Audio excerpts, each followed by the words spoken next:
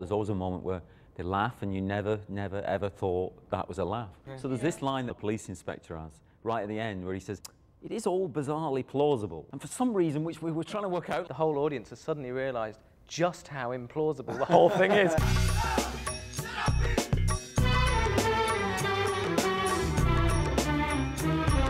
Welcome to Who Wants to Be a Millionaire? Doctors, lawyers never get beyond 16,000 rupees. He's on 10 million. What can our slumdog possibly know? We went on the show because I thought she'd be watching. She's my destiny.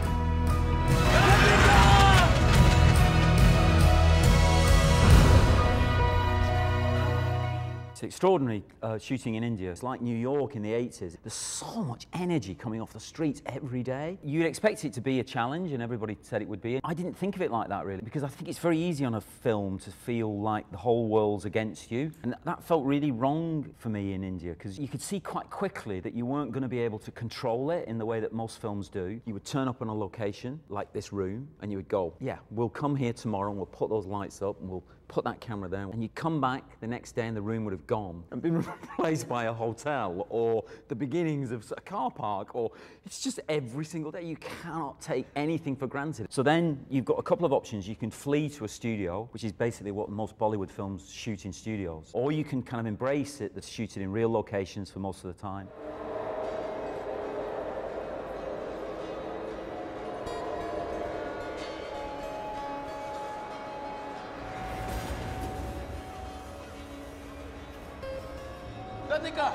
So that you'll find in the films lots of people looking in the camera, which they really shouldn't do. In fact, there's a great bit where a guy goes, "No filming here, no filming." I cannot believe. I thought that you'd left that in the cuts for a joke. And then you see it at the premiere, there it is. A guy really waving in the lens going, "No filming." And I have to add to that we've watched a lot of films where Bombay has been captured, but this film is like a tribute to Bombay. The best Bombay ever. There's a book about Mumbai called Maximum City by Suketu Mehta. If people want to know more about it, that's all you have to read that book. Mumbai is a very small place with like 20 million plus people all woof together like that. It's just this enormous tide of humanity there. I think there's a lot of order in the chaos as well, in a very strange way in Bombay. I mean, it's amazing how they stay sane. Like when we were on locations and we saw these shacks and they're just like separated by like a thin sheet of corrugated iron, and there is no privacy. So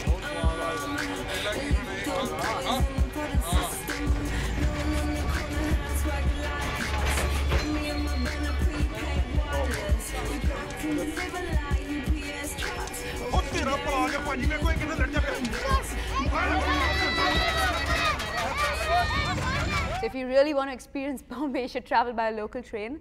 It's crazy because people travel day in and day out to reach their workplace. It's crowded, it's horrible, it's sweaty, it's sticky. By the time you reach your workplace, your perfume's gone, you have everyone else's sweat on your body.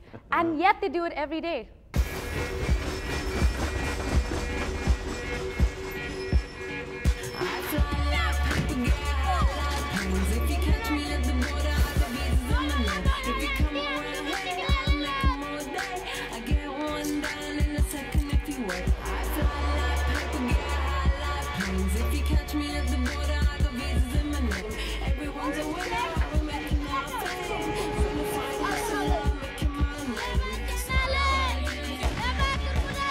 Obviously, you want to find the best actors that you can, but it's not just a question of casting them. You then have to find two other people who are equally as good, but look like them at 7 and 14. So we kept them waiting for quite a long time, which they can't understand why we didn't give them the job just straight off. Danny came down to India, and then he kept coming down for 6 months. And I was like, when does this get finalized, you know? I remember Danny had me doing a few auditions with like 15-odd girls or something. They were pretty, really? they were okay, yeah.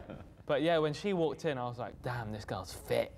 She was beautiful. And I was really nervous at the start, but I think when we got going, there was just something that like clicked. I remember it was the second last audition that I came for, and you came in, and there was this instant chemistry. And plus she said she'll take me out shopping, and none of them really talked to me, so I was like, oh, I like this one. On the way back from the audition, Danny was like, so who would you take on a date?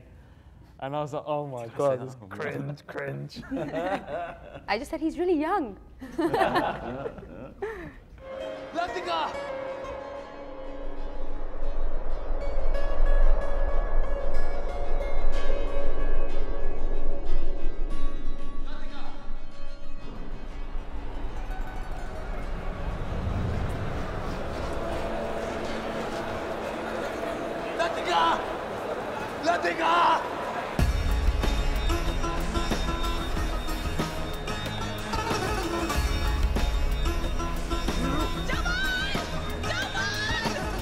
of the guys I saw in India for Deb's part Oh God. are really like the fashion in Bollywood. I think Frida will probably tell us. Absolutely. Muscles. To be all beefed up, yeah. I wanted a more regular kind of guy, really. Puny guy. It looks like That's me.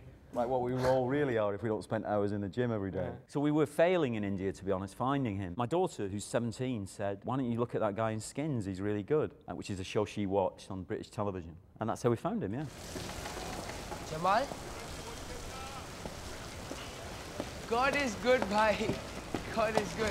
And a Frida, I saw the casting director in India, Loveleen Tandon, sent me some tapes. The first time I saw her, I thought, I'll bet that's her. You sometimes get that reaction when you see actors. It certainly happened with the girl in Train Spotting. She walked in a room in a mass audition, and I thought, I'll bet that's her. Danny made a big decision to go younger with everybody. I thought Dev would be perfect for the 14-year-old Jamal. And I think the big difference was you made a very determined decision to go younger with everyone, which has completely paid off in the film. What happens to you is you get older yourself. You drag ages up with you, and you've got to remember, especially in India, that kind of age, what you're experiencing is just can be extraordinary, you know. We tend to soften off the edges in the West, really. You get to 50 and you think, oh yeah, he's young, he's 30. He's not young at all. My daughter looks at 30-year-old people and thinks, oh, boring old granddad, and they're only 30, you know. I don't think anybody ever came off badly skewed.